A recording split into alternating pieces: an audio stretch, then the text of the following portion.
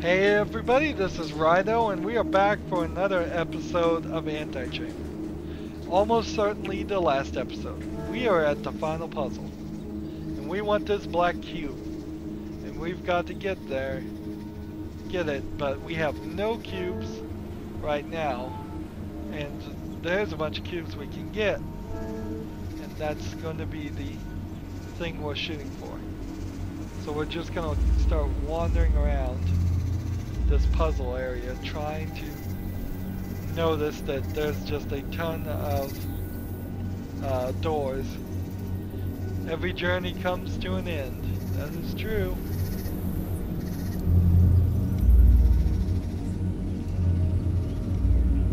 It's a cool final puzzle because it mostly integrates everything we've learned up to this point, and it keeps our goal. Even though the game never really bothered to tell us that our goal was to get the black cube, it keeps that within view for most of the puzzle. It's a very video game programmer type thing to do, but it helps quite a lot. It's good level design 101. Here's an interesting doorway, and then here's a wall that won't allow me to carry any cubes through, and then here's the other side of that doorway. You'll see what that's for if you haven't figured it out yet. So that was a full circle. Now we go down. I'm gonna look so smart solving these puzzles. Here's another can't take cubes from one point to the other puzzle where we are under here. Now this is interesting because you have the yellow walls, which means they'll destroy any cubes in your gun. And then you have this red wall, which means it will destroy any cubes that touch it. And it's a little odd that it has both. I'm not sure if there really is a reason for the red wall. We take this elevator up. We go this way. We are on glass, and that thing is putting off like a blackness shadow. Go through here, go through here. Notice all these green doors are one-way doors. I think green doors have been one-way doors for the whole game, and potentially we haven't learned that. But I really haven't figured out what any of the colors mean. We can appreciate the entire journey by looking back at how far we've come. And so we've got a bunch of cubes. An infinite amount of cubes. If we wanted to, say, drag this, we could, for whatever that is worth.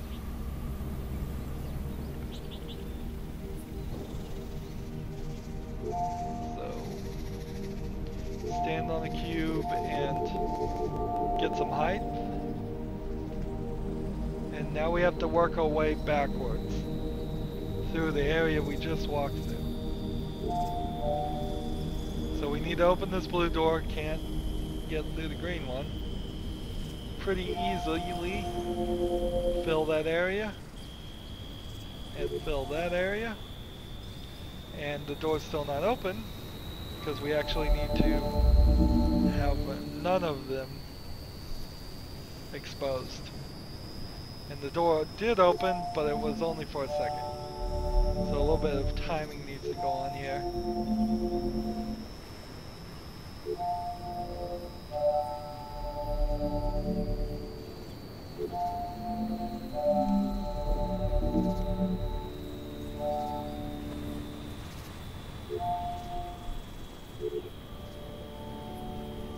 So this, drag this way, drag this. No, that's not what I wanted.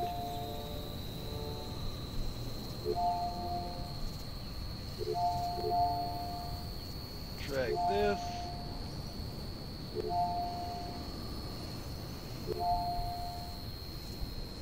I'm trying to make a fuse. I hope this works.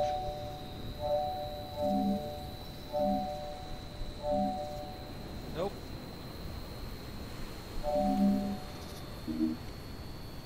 Oh, no, it's not a puzzle of anything like that. It's just drag it out of the way. Any of these refill ones that regenerate, just drag them out of the way. Simple enough.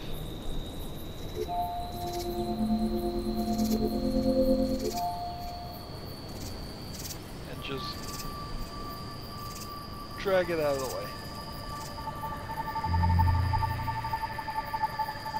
And the doorway's open. It's kind of, you have to remind yourself you can drag them. Drag things. And then we're back at this section where it's the old trick that we learned very early on, that you can just use these to stop yourself as you're falling down.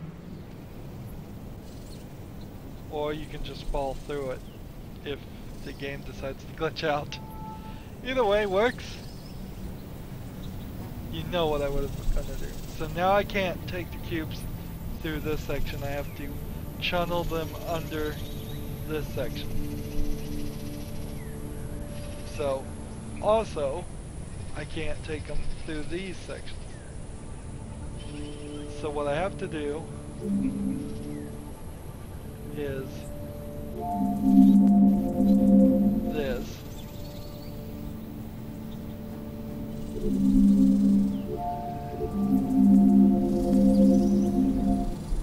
That should be enough. Then jump through here. Now I can suck out a bunch of these. And that's why that wall was here. Is so you just wouldn't go forever against the wall. This is easy enough. Middle click, left click to fill out the section. And when you stop hearing the sounds, it is full, and it is filled all the way this way. Take the opportunity to suck back as many as you want. And we've got it with us. We really have gone from, with the red gun, you've really gone from it being a huge struggle to just have a few cubes to, if you have a few, you have more than enough. So this is a new concept, but it's pretty easy to figure out. You just put your 1, 2, 3, 4, 5, 6, 7 cubes in here, then run through here and lose all your other cubes. And then from this side, you grab them back. 7 is more than enough to replenish you to an infinite amount of cubes. In fact, we recently found you only need 5 cubes, maybe only 2. I think you only need 2.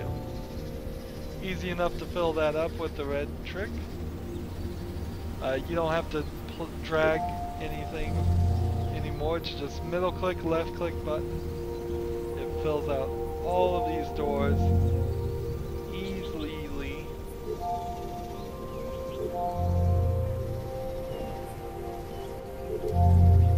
Shoot that from all the way over there. Now, I can't go backwards, so I can only go as far as this point. This is where we started, I believe. And I think we can get back to the very first point.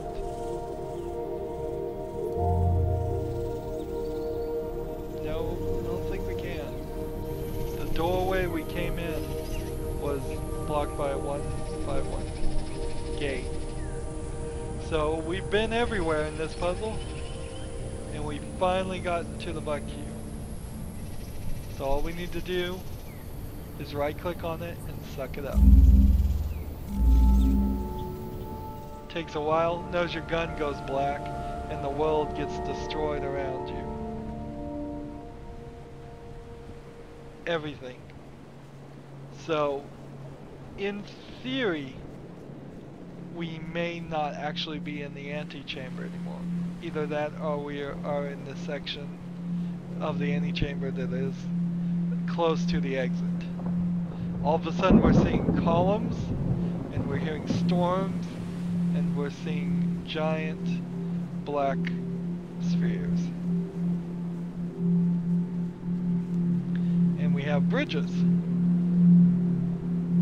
I feel like this ending is kind of drastically different from what the rest of the game was, and it was probably intentional, but it breaks the dialogue, I feel like.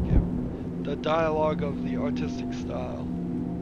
I could see this being like Antichamber 2 and having puzzles more and more be like this would be fine, but this is just so different. So we have a left and a right option in this black sun.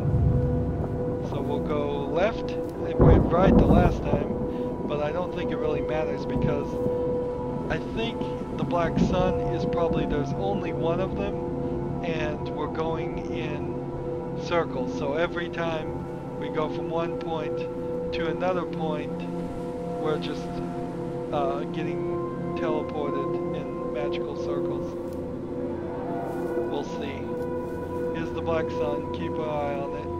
And look, we just came in on the left side, and now we're coming out the right side, which means, and if that's true, that means this, if I don't get stuck on the edges, should lead us right back down to the place we started. And is that where this is going to lead us? Yes, it is.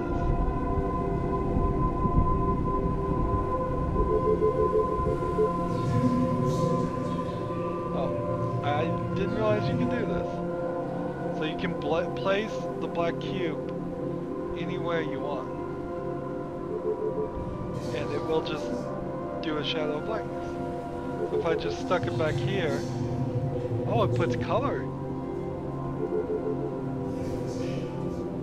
That is interesting. And it goes from a cube to a sphere. So it's interesting that there might be something hidden somewhere. So I think there's only really one column and one black sphere and one intersection. I think that's all that is in this area, and it is just in its four-dimensional trickiness going in circles.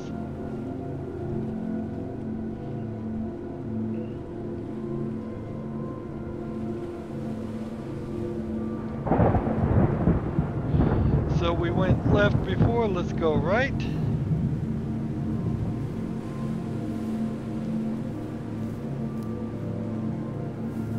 Now if I put a black cube here and I try and jump on it, or drag it, nothing happens. What happens if I middle click and click on it? No, I only have one. Is the black sphere here again? Yes, it just goes back down to the section. So, notice there's a platform up here. That's what we're shooting for. That's what I wanted to hit. It's an infinite drop in a loop. And I wanted to land on this platform and see if I can jump.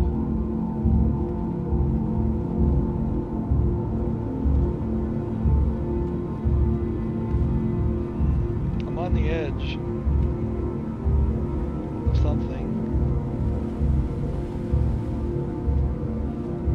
I don't think think I'm supposed to be on the edge here. I think I missed the jump. Alright, back down. Oh.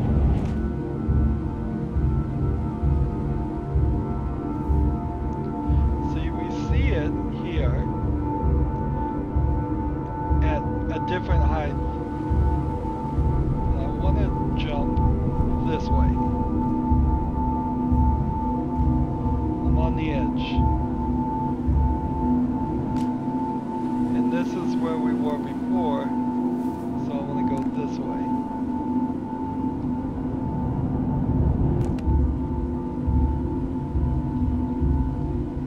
And I missed it. Let's try this way.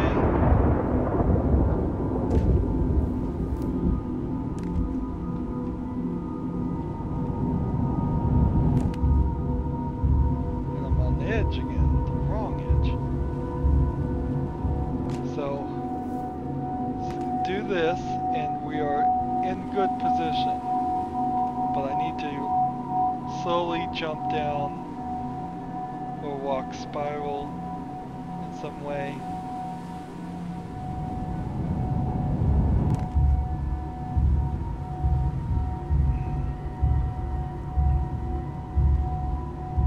I have no idea how you would get this to work. I guess you could jump down this way and then see if you can see the cube to jump towards it. But it still doesn't get you anywhere close. Let's get back on the platform.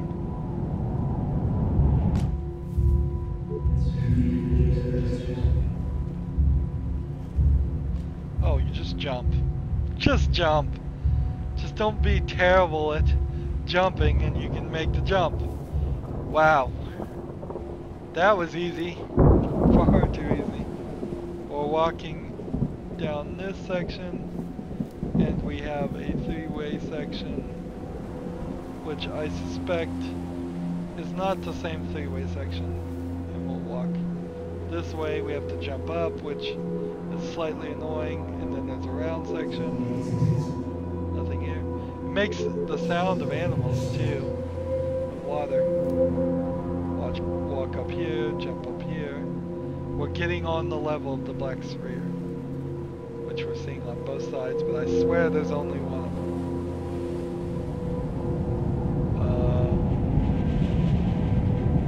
Oops. Well, I've fallen now, so if you're gonna fall, the easiest thing is to try and just land somewhere. If you had any doubt this was an infinite loop,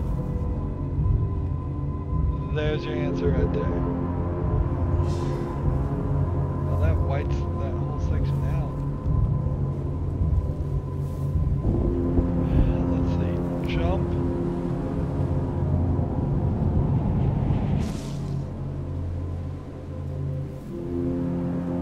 Well, now we're back to here. Jump here. We'll jump between this. It's hard to tell if maybe I could see him originally thinking of even putting a, like, is that the floor or is that an empty spot? I think that's an empty spot right there. Him thinking about having the floor fall out from under you.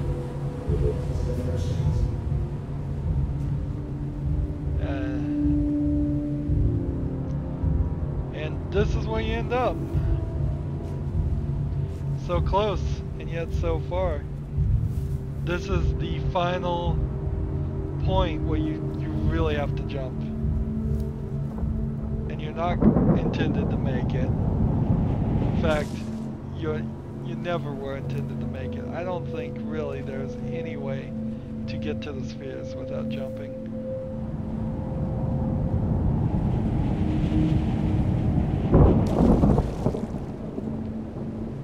I think that's the only way. We've seen how we fall.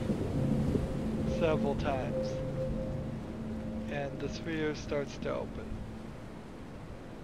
And there is a grayed out cube.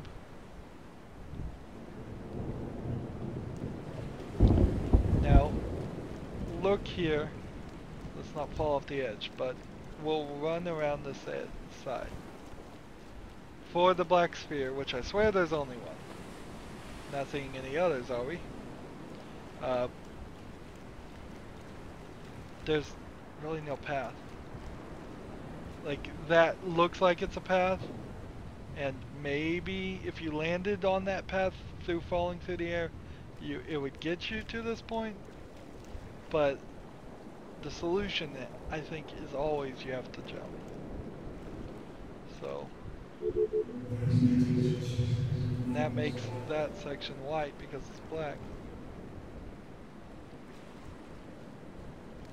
So let's stand back and click on it.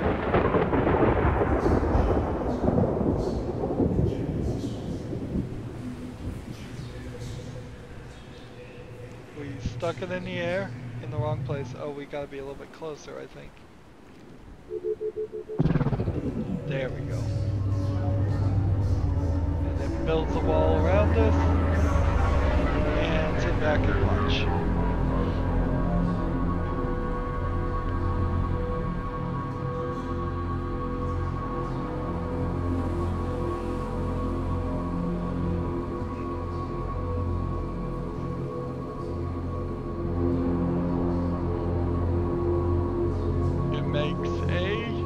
Triangle.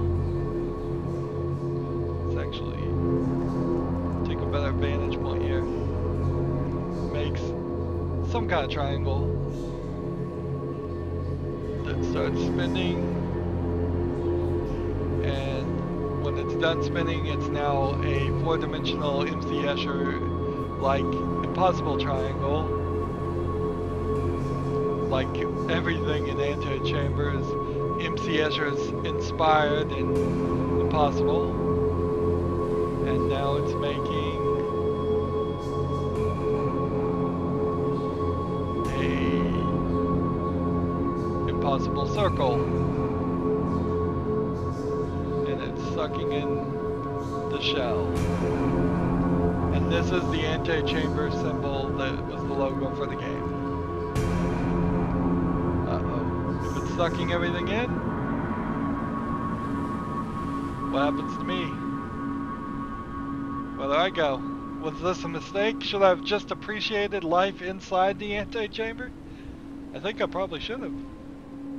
Alexander Bruce, the creator of this game, and take note that there aren't very many other names. Robert and Arnott probably worked on it too. I don't know if they worked, I don't know in what capacity all of these people. Siddhartha Barnhum, that is the name. Julian Bruce. So that's like 4. Mike Blackney. Antichamber. So 5 people had their hands on this game, and it is just excellent for that level. Unfortunately, it also exits straight up when you are done. So you'll get to see the loading logo as I relaunch it. It just exits straight to desktop, and this is what it does whenever you load the game. Every time it just loads up all of the things. I am a little bit burned by the fact that I never got this one. Let me know in the comments again for that moral. But we've done it. That is all there is to say and do for Antichamber. It is a surprisingly great puzzle game, considering the fact that you are definitely originally of the thought that these puzzles are going to be incredibly difficult. The puzzles actually aren't difficult. They are definitely a new way of thinking, and it takes some training, which the game actually teaches you and you learn. But this is actually close to a perfect puzzle game. Now, I have to ding it, it doesn't have any stories. It doesn't explain its map at the end or any part in the game. You have to kind of figure that out. So the map itself becomes the most difficult puzzle in the game.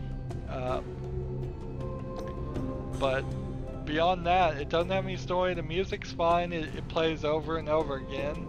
I wish there was a music volume adjuster, because probably through this whole series the music has been too loud. Sorry about that. Couldn't do anything.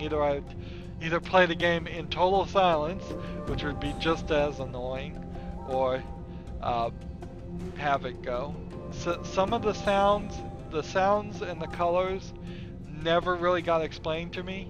If there is some logic to that, I'd love to know it down in the description. If somebody has done an in-depth research of this and they say, oh yes, every green color means this, every red color means this, every water sound means this, every bird sound means this. There's a lot of elements here that right now feel like they were red herrings, but I'm not sure they all were.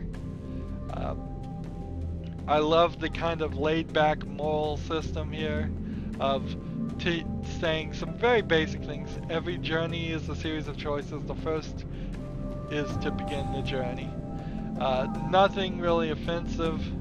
Every journey comes to an end that you could really take from any of these morals. These are almost platitudes in their morals because they're not anything really that difficult.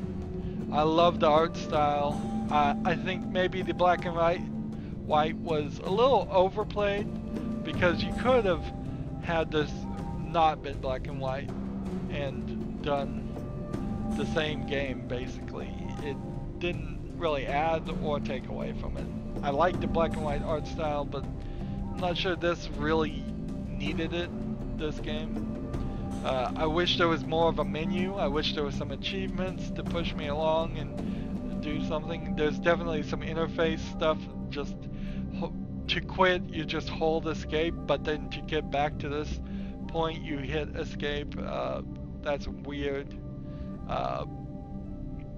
So it's kind of funny that using the Unreal Engine, they could make such a great game, and yet they couldn't figure out how to make a menu, or they just decided this is the way to do the menu,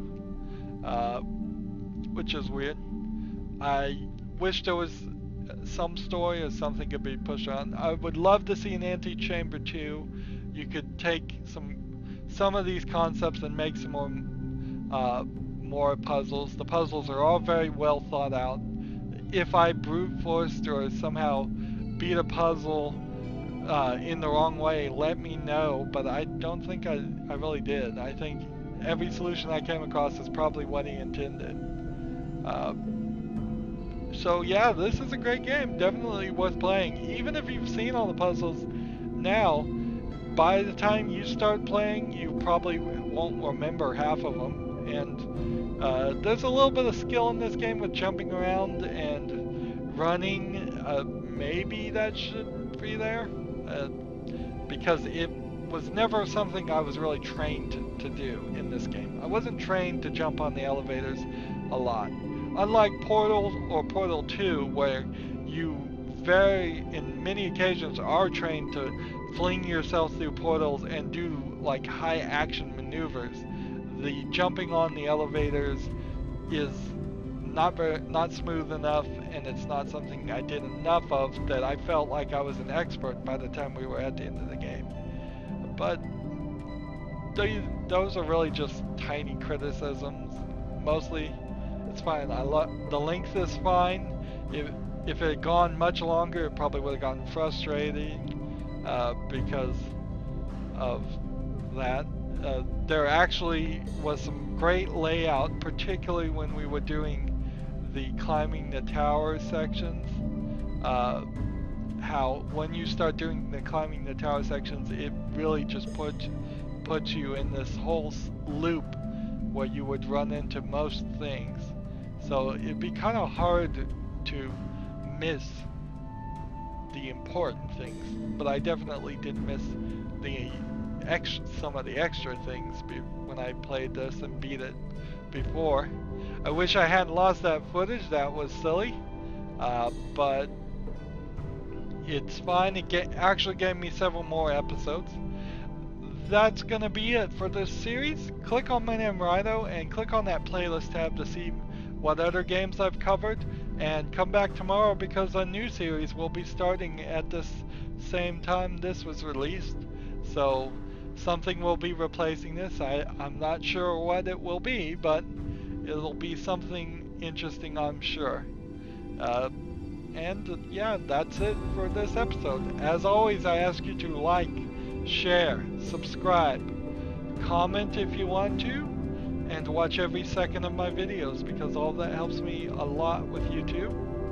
If you want to support me, and that would be greatly appreciated if you do, you can click on my name Rydo to get to my main YouTube page again. On the right is a blue button that says support this channel. Click that and make a donation. And I need support on all the social media sites like Google Plus and Facebook and Twitter and Tumblr, and I even have a couple links down in the description to friend me on Steam and Battle.net, and that would be helpful too. So if you click on those links, follow and friend me on all those services, that would be really helpful. Thank you for watching this series. Have a good evening.